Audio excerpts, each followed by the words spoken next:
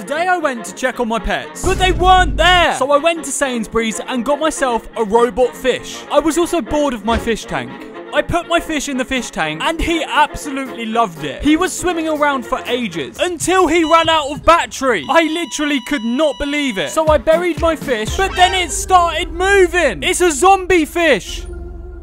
Then I went inside and found some sea monkeys. These will be absolutely perfect for my tank. I added in all of the eggs, but they take 24 hours to hatch. So come back tomorrow to see how many sea monkeys have hatched.